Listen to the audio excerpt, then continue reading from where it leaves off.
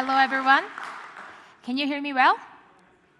Lovely. So first, thank you, Michael, for a kind intro, and also Ethereum Zurich team. This is always great to come to engage with local community. Today, I'm going to share why developers drift away, but truly what we're going to discuss is what is the motivation developers come to the ecosystem, how they can stay, and what kind of strategy we can take.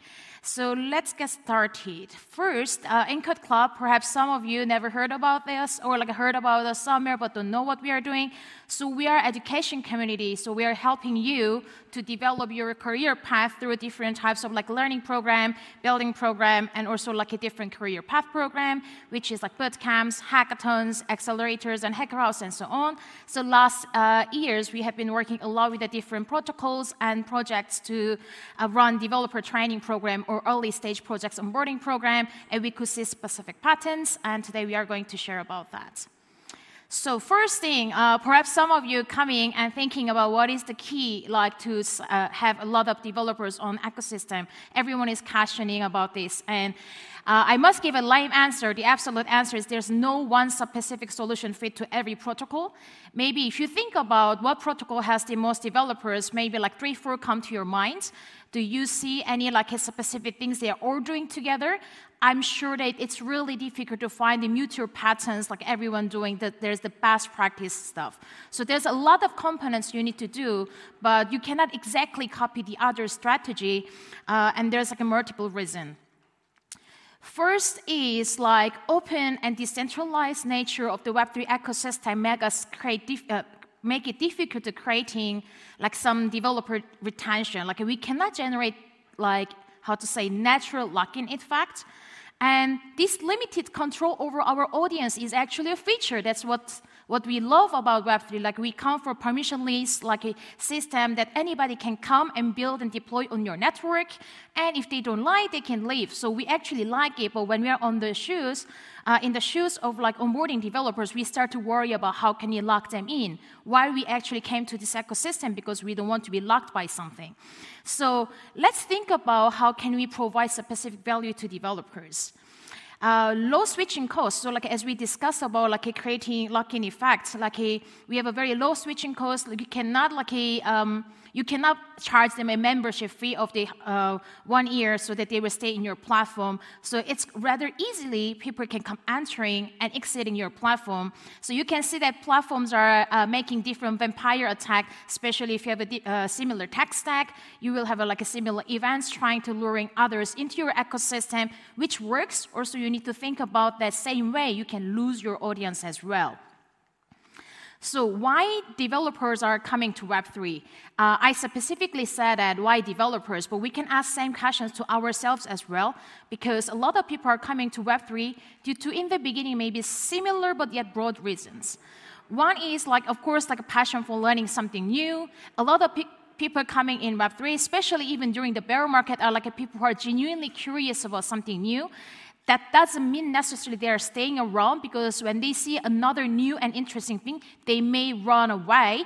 But this is still an interesting point that early stage developers or users are coming into the market because they are very, very curious, and they will become your market users and advocacy, becoming advocates. And another thing is, of course, attraction of the ethos, decentralization and autonomy. Now a lot of debates going on with the mass adoption, making less this ethos visible, but still we cannot, neglect that this is a great ethos, driven community. Another thing is, of course, you have a desire to be part of some revolutionary shift. So there's some technical paradigm changes happening every 20, 30 years, perhaps as fast as 10 years, but there's certain things you have missed.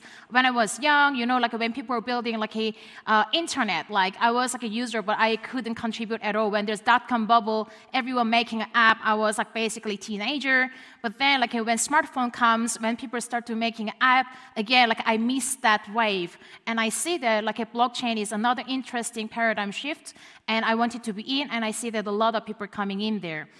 And of course, afterwards, like we heard a lot that people come for tech, staying for community. So you see that a lot of smart people like working with you. So those forward-thinking people, collaborative community make you stay. And of course, like last but not least, we cannot lie to ourselves that a lot of people are coming for the potential financial upside as well. But those grifts should be matched with your ecosystem needs. So if you're building your own ecosystem or project and you want to onboard a developer, you need to think about why you need those developers in your ecosystem, and if your stage of your projects or protocol is serving those. Let's say this is like a kind of simple ones, like when you think about you want to raise your awareness, you want to test your product market fit, you want to test your latest protocol updates, support some toolings and infra projects by those developers coming in, so you don't need to hire 100 developers, but your community is going to be building. Or finding some solutions you couldn't serve it yet. So maybe your protocol is keep stopping, you need to kind of test it with the community members, or nurturing ecosystem projects, startups, and finding talents. If your ecosystem looking for developers and thinking that this is all you want at once, you are having a very wrong strategy, because not every one of these can come all at once together. If your protocol is so young that there's no tooling and no jobs are ready there, how would you handle some startup coming and building on top of it and they even don't have a basic tooling? So I'm not saying one is superior or it should be chronicle only, but what I want to say is when you're setting up the strategy, you cannot simply ask your team achieving these 6 goals with one thing. It should be a different approach and different things by stage and program. So let's think about why developers are coming, but why they're staying in your ecosystem and not going away. And before going further, I want to ask questions. What scale are we talking about? Because all of you want to have million developers in your ecosystem in the future, but what is the scale now we are talking about? In the end of 2023, Electric Capital had a developer report about overall ecosystem. So there's less than 7,000 full-time developer. And then this definition of full-time developer is the people who work more than 10 days a month. So it's basically less than 2 weeks, and we consider as a full-time developer. Monthly active developer around the whole ecosystem is 22,000.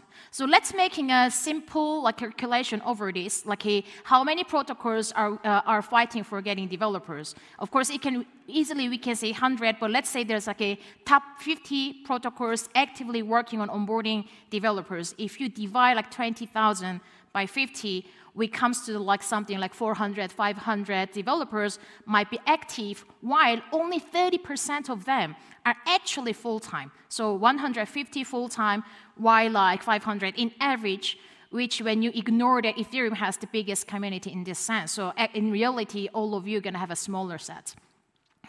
So this simple math we went through. So 400 developers, while 120 going to be a full-time developer in your ecosystem. Do you feel like it's a small group or it's a big group of developers, 120 developers in your protocols? Small, right? Feels really, really small. But let me ask this question. If you're onboarding 400 developers every quarter, do you have 400 jobs in your ecosystem? Do you have 400 opportunities? They come not only taking one tutorial and finish, but do you have any other opportunities they can stay and do something? If you don't have, maybe you don't want to onboard 2,000 developers at once, and it's a little bit delusional. So those retention hurdles, we need to think about why developers doesn't come back to your ecosystem. And we are talking about a high number, why we actually don't have infrastructure or even opportunity to serve them.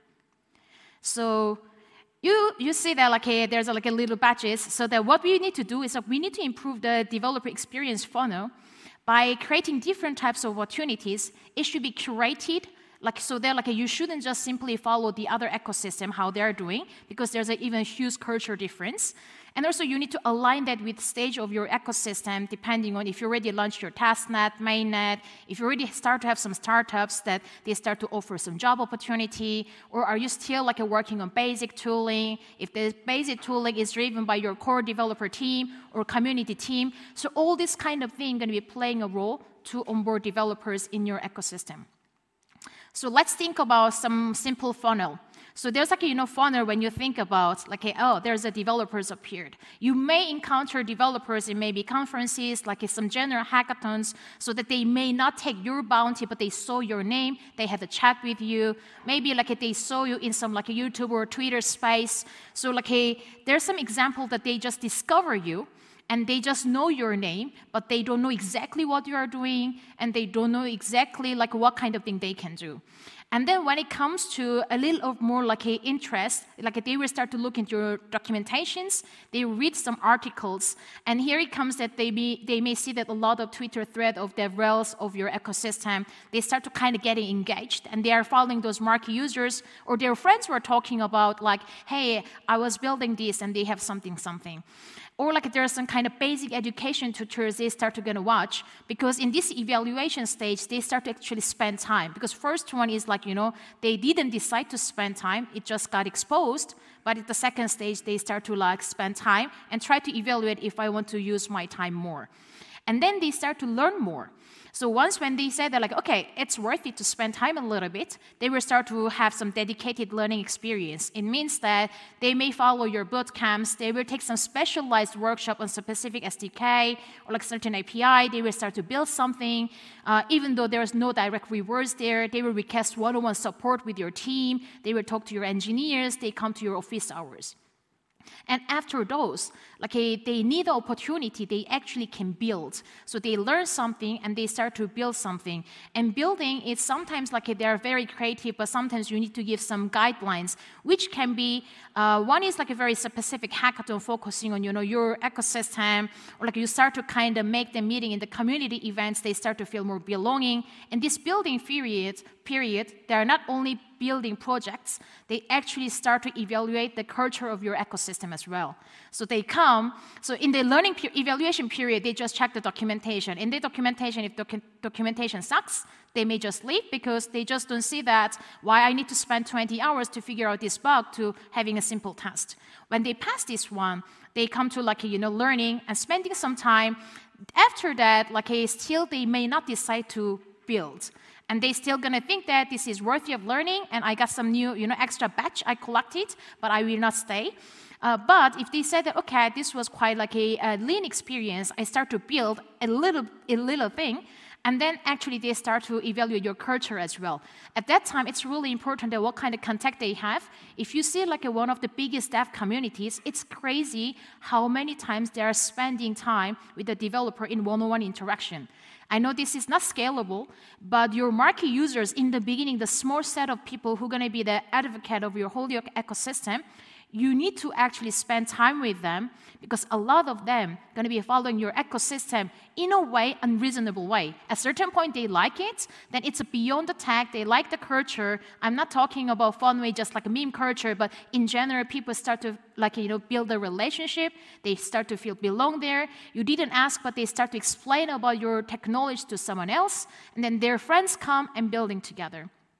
And these afterwards, like you need to then have like these like loyal users, they become your advocate. You need to offer programs like ambassador program. Like maybe you need to create an accelerator, incubator, grant program who want to be a startup in there.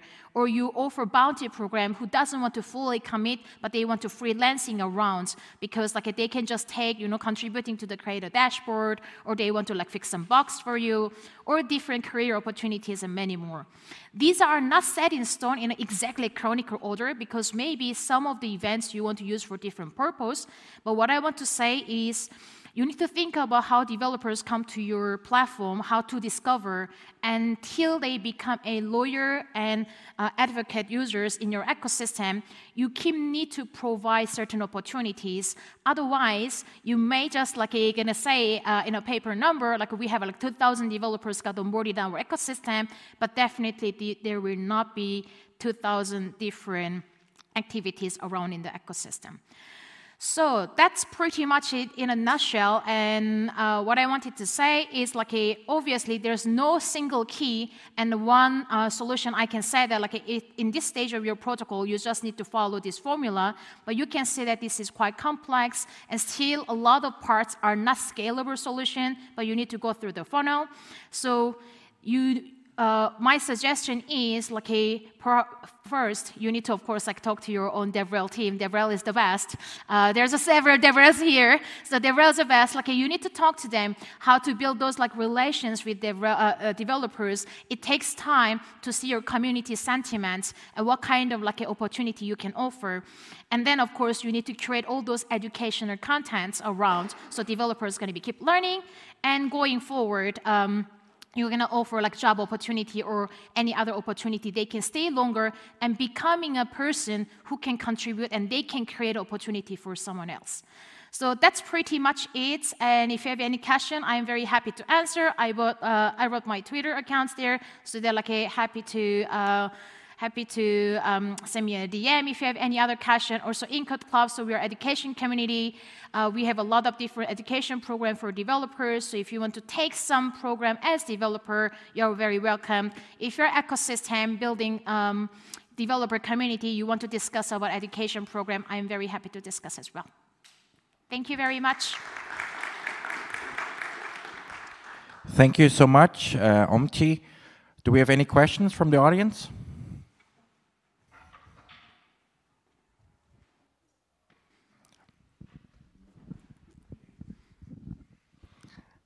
Hello, thank you. I actually have a question regarding the hackathon part. We found out that a lot of people just show up for the hackathon, they build a hackathon, and then they just leave, because the reason they were hacking on the hackathon is because of the bounty, and not because they were actually interested in continuing working with the protocol. And that has actually made us drift from hackathons a little bit. I wonder what strategies do you recommend or would you define for making these people stay instead of just drifting away? So very good question. So a lot of hackathons, this is not only actually the worries about the protocols, but that's the worries about the hackers as well. Because often hackers are asking us that, I started to become a multiple hackathon winners, and people keep asking me to building on different protocols. I don't know what to do. And then even though they have some motivation to building a same thing further, and they start to get some temptation that others are asking, if you build this one, is it going to be kind of short-term rewards? So this one, my suggestion is if you're thinking about different types of hackers who come to build a further, but who just build for the bounty, are they bad actors? I would say they are not actually bad actors. Rather, we need to design bounty more clearly and cleverly. So those bad, so to say, bad actors who are perhaps quite skilled, yet they are not intended to stay in your protocol, you need to use them as a product tester. So your hackathon projects, there must be a tester so that there's a very specific new protocol updates. You want to make them some hackathon projects so that your DevRel team doesn't need to build a demo anymore. So you need to make them build a demo for you. You need to make them testing things for you. Those hackathon prizes are kind of freelancing bounty, so they're there's a competition building, they're building a demo for you, and then they're leaving your ecosystem still fine. They contributed their own way. If their idea is very innovative and open source, because it doesn't exactly belong to them, because it's kind of open source projects, then others can build on top of it, and I see it as a contribution. So if you're rewarding certain hackers building exactly same thing, then you should stop rewarding them, but rather make them try very new thing, a little bit push the boundary, and then they leave. Still, it's worthy that you use them as your extended DevRel team. And then maybe each time when you have a new feature to try out, you can invite them again, because they will be very interested in trying something new and then building a prototype for you, and they will leave again, which is completely fine. So my suggestion is please, don't reward someone building exactly same thing. You need to perhaps even making two different types of track for people who are making copying app-ish when they're beginner. But if they're good developers, even though they don't want to stay around, use them as part-time contributor, try to build a developer. If they're making great prototype, that's a great win. Any other questions? Do we have any other questions?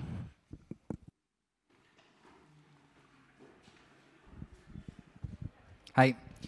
So I thought you made a lot of really good points throughout the presentation, and I'm curious if you had any stories or kind of real-world examples that you could share of protocol or of projects that do those things either really well or haven't done those things really well?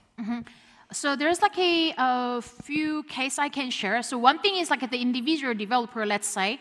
So it's around 2.5 years ago at the Dev Connect Amsterdam, we were giving this discovery time. We were giving some workshops on request, and there was a lady sitting in the crowd, and she was there even not because she wanted to come. Her friends was coming. She was Web2 person. She just came there. She was developer at IBM or some kind of Web2 company. And then she started asking some provocating questions, And after those workshops, she sent a message that she's actually interested in and she wanted to learn. So we provided a Solidity bootcamp slot to her, even though she didn't have any experience previously. And then after Solidity and expert Solidity, you see that those people start to come to the hackathons. And around so last year in Denver, so around a year later, we got the news that she became a solution architect at OpenZeppelin. It took a year. And then a lot of hackathon, you want to have a KPI in 2 days, 3 days, or in a month, but it takes a year for developer onboarded in the ecosystem and ending up having a job so that they can have a sustainable their dev journey by themselves, not protocol injecting money to their activities. Same thing with startups. We got some startups asking us, they're okay, we are keep suggested building something from scratch all the time. So I'm not saying that every hackathon should be like this, but in Encode Club, what we do is we allow people entering the hackathon with the existing project, but what they need to do is they need to build something a new feature on top of it, and they will be only judged by the edit part. So that if you're in the motion of the longevity, you can still incentivize them building something, making a fair playground to compete with the others, without stopping them. And by doing that, you see that sometimes they come, they don't need to, let's say you're building a game and you want to testing a VRF. You don't need to build a game in the hackathon, but they were making a launch menu, select a VRF app, which they're having an existing project, they're going to implement it. So those kind of curated approach, depending on the stage of your ecosystem, stage of project, you need to offer differently. So some success stories, I would say, is those type of developers who successfully ended in the job, or those hackathon projects who successfully raised and then ending up in the ecosystem. But there's cases that also they move the different ecosystem depending on the support. So those one, if your protocol, I don't know if you're a protocol a case or if you're the project case, but if you're a protocol, you want to curate your program, and those market users, you want to stay in contact very tightly. Thank you so much, Eomji. Another round of applause, please.